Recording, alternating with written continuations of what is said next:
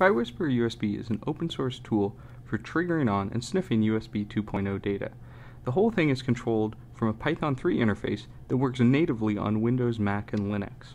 You can connect it to all sorts of other closed and open source tools. Here, for example, I'm going to simply port this data through to the OpenVisla decoder to actually give me some USB frame information.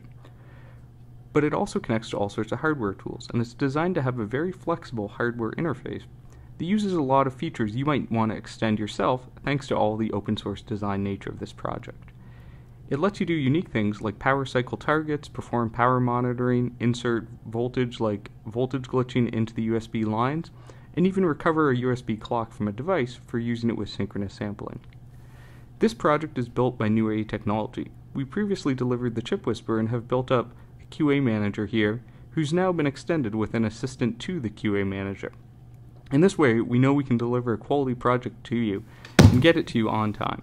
We hope you'll support us on our crowd supply.